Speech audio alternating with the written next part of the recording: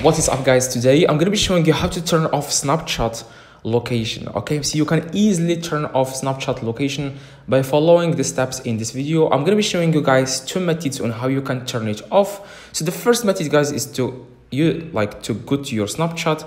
Just open your Snapchat and then click this location icon or button at the very bottom left. You can see here this location icon. You want to click it, and that's so that you can see here, this is my location. It's called Teasnit.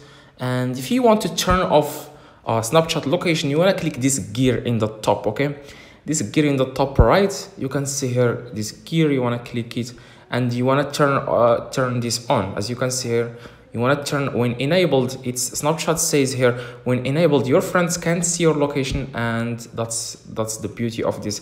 You can easily turn this on. Just click here and then click until turned off, or you can choose if you want to automatically turn it off after like 24 hours. But I suggest, guys, to click enter. I turn it off again. So just turn this on. Okay, and the second method, guys, is to go to settings. Okay, go to settings and search. You can do this on Android too. Like, you can do the same process.